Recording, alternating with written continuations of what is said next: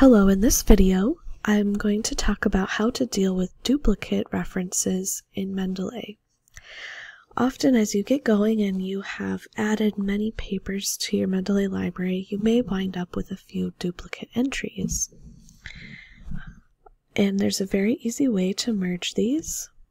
In the Mendeley desktop, click on Tools and check for duplicates. And you can see that it found one set of duplicates here, and so all you need to do is click on Confirm Merge, and it's going to merge these two records into this top one.